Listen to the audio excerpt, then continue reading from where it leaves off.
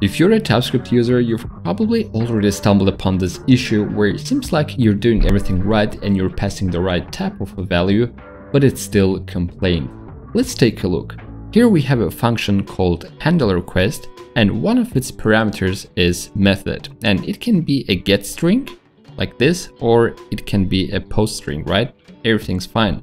And here we have an object called reg, stands for request, that we're going to pass as an argument to handleRequest. And here we're passing reg.method, because method is basically a getString, right? Should be fine.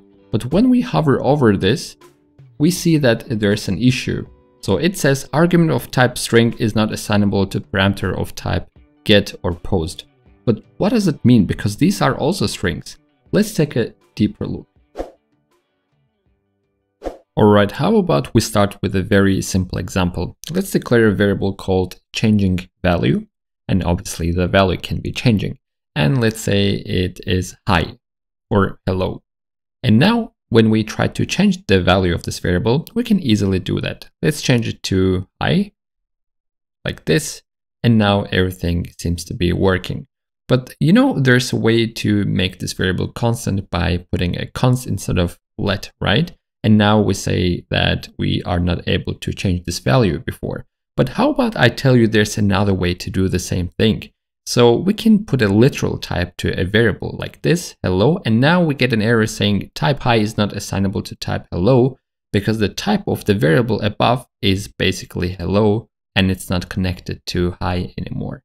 And there's another way to do the same with functions. Let's say declare a function called position text, or position text as a verb, and it accepts a parameter called position or pos, and it can be either left, center, or obviously right. So it can kind of accept 3 different types of values. And these values are literal, meaning they're very specific. What happens if we try to call this function? Let's try to call it like this, and TypeScript already suggests that it can only accept 3 types of values for the position argument.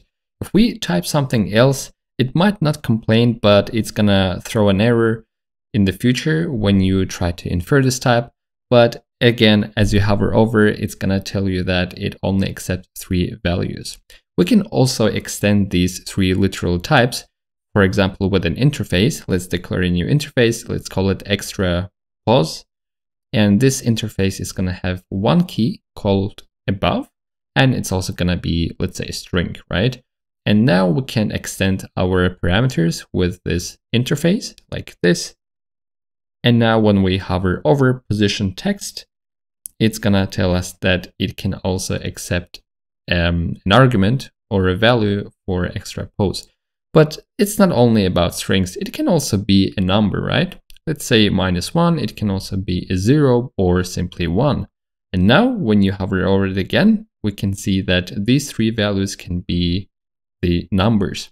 And again, it's not only about parameters, but also the return values. Let's say we can only return 10 or 20, right? And now obviously it says we have a void returning inside the function. So let's change it. Let's put a return statement and let's return 20. Again, not 22 or any other value, 20 or 10. And this is how literal types work. And another quick example before we jump into our solution for the main problem is, let's imagine we have an object called obj, and it has a parameter or property called name, and let's call it John. Later, what we're gonna do is that we have an if statement, let's say some dummy check, let's say 2 + 3, something basic and something that doesn't really matter for our example. And inside the if statement, let's say we're changing the name based on some condition. And when I type name, we can see that TypeScript automatically infers that the name is a string. And it does it because inside the object, it also does the same. So John is a string, and it can be dynamic. It can be changed at any point of time. Let's say it's Gus now.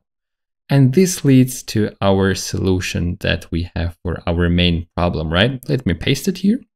So what I have here is that the method property, it's basically a literal type, as we saw before, as we saw here. in the function properties, right?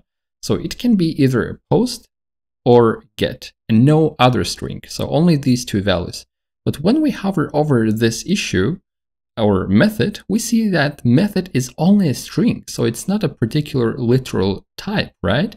So get has to be exactly as this here. It has to be a literal type. So how do we convert it to a literal type? We can say that get is as get. So now when I hover over it, I'm gonna see that, well, not here, here, method get. So it's not just a string, it's a get literal type. And we can also do the same here when we're calling the function.